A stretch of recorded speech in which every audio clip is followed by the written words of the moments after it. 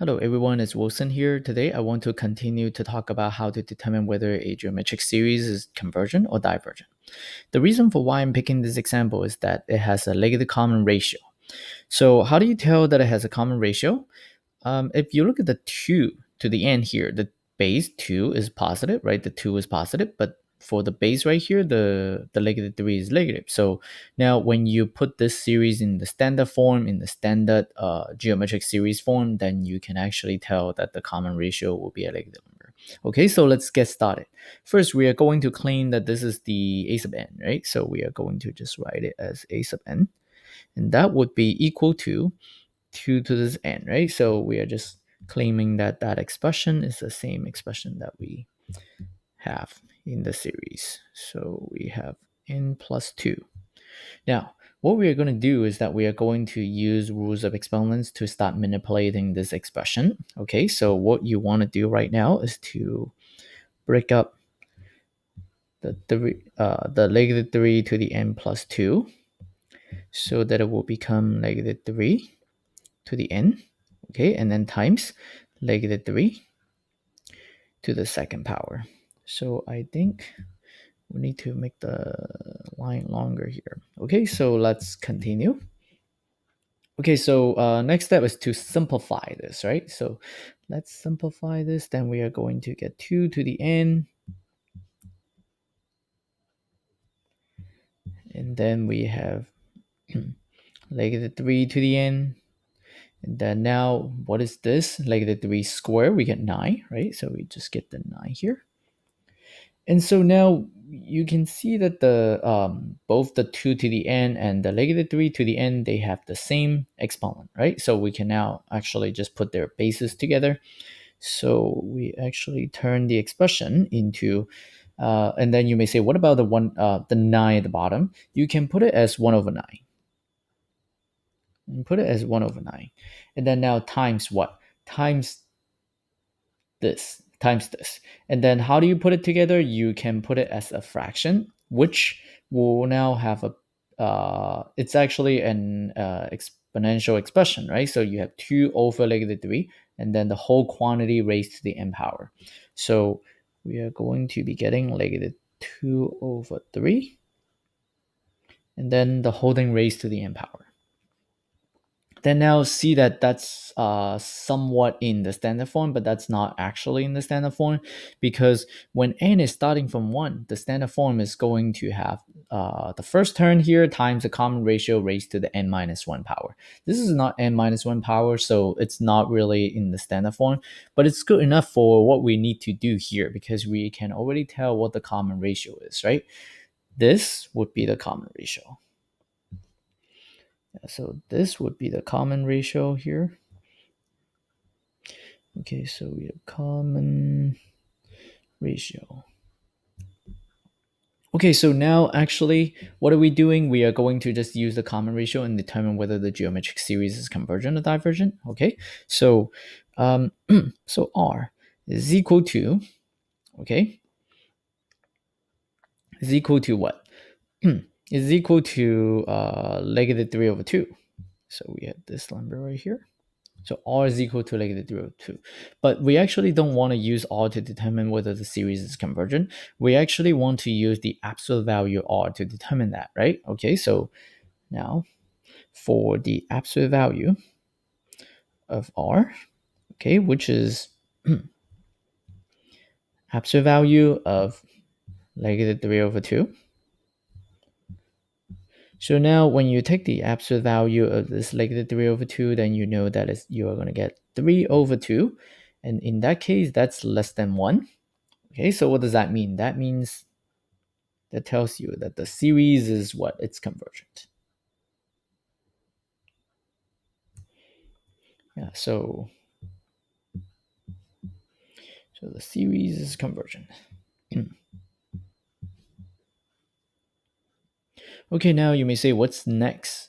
So because it's convergent, the next step is to find its sum, and we do have a formula that will allow us to find the sum really easily, right? So before we find the sum, we actually need the first term for this. So how do we get the first term? we cannot really just use the 1 over 9 as the first term because that's not in the standard form as I mentioned before. So the easy way to find the first term is to just directly plug the starting value for the n into the a sub n right here. And that will give us a sub 1, which is the first term, okay? So either you just plug the 1 into this n right here in the original expression, or you can plug that into the expression that we already have simplified. Okay, so we are going to try to get the first term right here. So the first term is going to be a sub 1, which is going to be, what is that? That's going to be 1 over 9, right? And what we are doing is that we are going to plug the 1 in here. So we have negative 2 over 3, and then raised to the first power. Okay, now, because it's raised to the first power, we can just directly do the calculation right here. So the first term is actually negative 2 over 27, right? So you just multiply them together, then you are getting this. Okay, so now we have the first term, and we're ready to find the sum. So S1. No, actually, no, not S1, but it's just S. So that's the actual sum for the series. It's going to be what? A sub 1.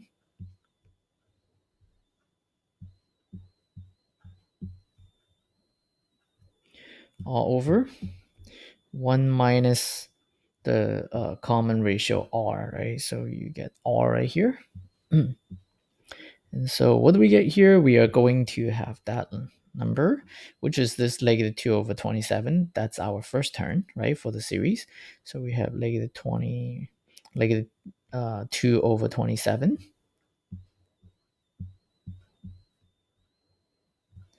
And then 1 minus negative 2 over 3. Now, because there are double minus signs right here, so to use the proper notation, we should put a pair of parentheses around the negative 2 over 3. So now all we need to do is to simplify this, right? Calculate this, and then you can get the sum. So what do we have here? We have negative 2 over 27 at the top. Then at the bottom, it's actually just what? This is 1 minus negative 2 over 3. So it's 1 plus 2 over 3. So you get 5 over 3 here. And then, of course, we don't want to do division. So we are going to turn this into multiplication, which is really just multiplying by the reciprocal of the denominator, right? So we are going to be getting, so the reciprocal is 3 over 5. See that that's the reciprocal here. And so now what do we get here? We are going to just, we can simplify it, right? There is something that we can simplify here. The 3 becomes a 1. The 27 becomes a 9, right? When you divide top and the bottom by 3. So our final answer would just be negative because there is a negative sign here. And then we are going to get what? We are going to get the 2 at the top, and then we get 9 times 5 at the bottom. So you are going to be getting 2 over 9 times 5 is 45. So that's our sum. Okay, so that's it. By by using the geometric series test, I should actually just mention that as well. This is by the GST, right, or the geometric series test. Yes. Okay, so that's it for this problem. To help me make math learning available to everyone, please share my videos to others and subscribe to my channel. It will give me support to make more videos. Let's work together to help students and children learn math more easily. Thank you for watching.